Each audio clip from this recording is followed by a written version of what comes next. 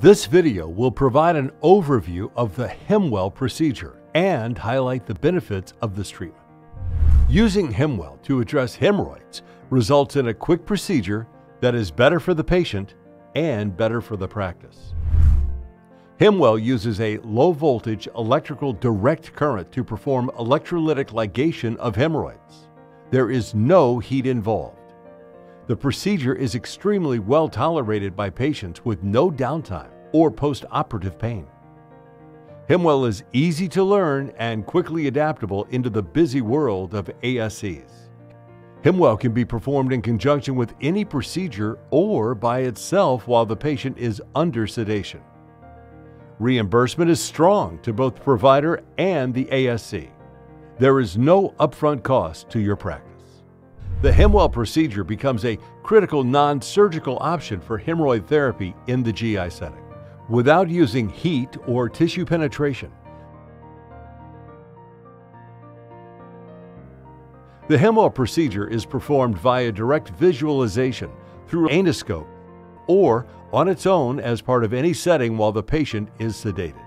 Hemorrhoid is commonly done at the end of a colonoscopy or during a flexible sigmoidoscopy.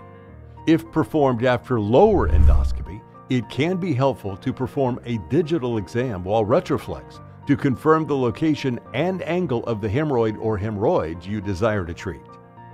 The actual Hemorrhoid device is about the size of a child's lunchbox. Since the procedure of electrolytic ligation is created by a very low-voltage direct current, the entire device is simply powered by 4 D-cell batteries. The unit consists of the handheld controller with built-in timer, milliamp setting, up-down arrows. The up-down arrows adjust the milliamp setting. Typically, in a sedated patient, the milliamps are increased to 16 for treatment of or on each hemorrhoid column for 3.5 to 5 minutes. More on that in just a moment. This is the reusable treatment probe that rotates to satisfy the position preference of the provider.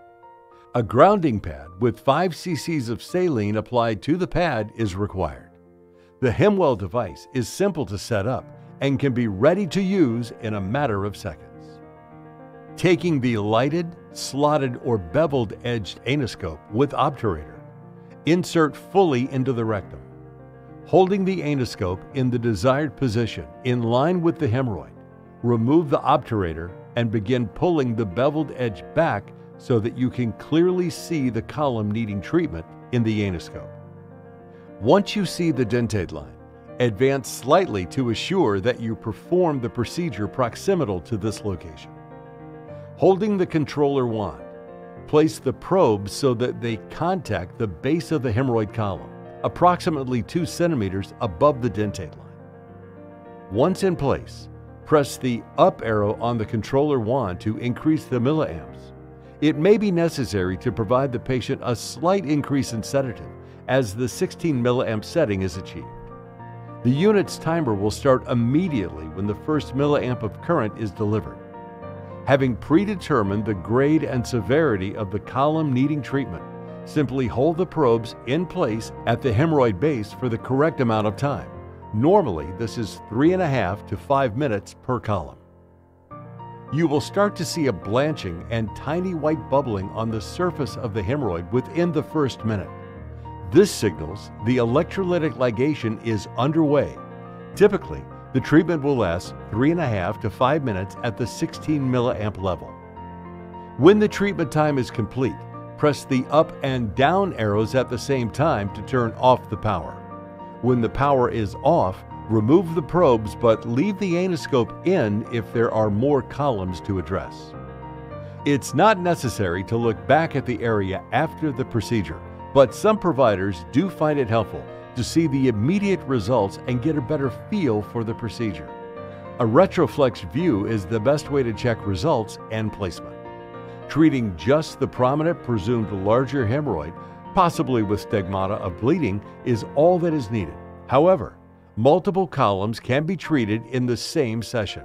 To do this, simply remove the probes and rotate the anoscope to the next hemorrhoid column for treatment. The process of electrolytic ligation continues over the next 7 to 10 days, so the immediate inspection is only the beginning of the final outcome.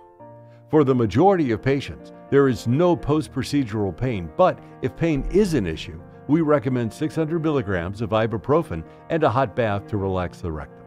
This will typically provide any needed relief. A more aggressive approach taken by some providers is to provide a nightly hydrocortisone lidocaine suppository for 5 to 7 nights to help reduce any post-procedure swelling or discomfort. If you have any questions that need to be addressed before you begin using the Hemwell procedure with your patients, please visit hemwellrelief.com/questions. Hemwell, it's better for the patient and it's better for the practice.